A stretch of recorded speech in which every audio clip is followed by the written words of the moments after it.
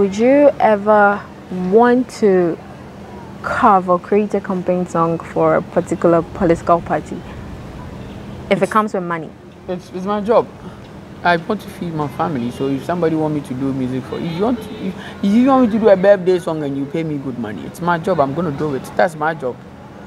If you are called to host VGMs, won't you go? Yeah, of course. Thank you so much. That same way, if I'm called to do music for even a birthday person and they said they're gonna pay me good money, it's my job. I have to do my job. But some people think that the moment you start doing that, they start to tag you to a particular party. No. And that can mar your career. Wait. If you sell in the market, if you sell maybe tomatoes in the market and you are MPP, let's say, an NDC person comes to buy tomatoes, would you sell it? Why don't you want me to do my music?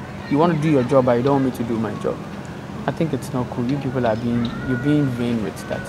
If you think if I do my job, I'm being political, I'm sidelining some people, you are being vain, you're being greedy. Yeah. So if you want to do your job, let me do my job too. And I made your own person. That's how it looks. You know? That's how it looks, but it doesn't. It's not supposed to be like that.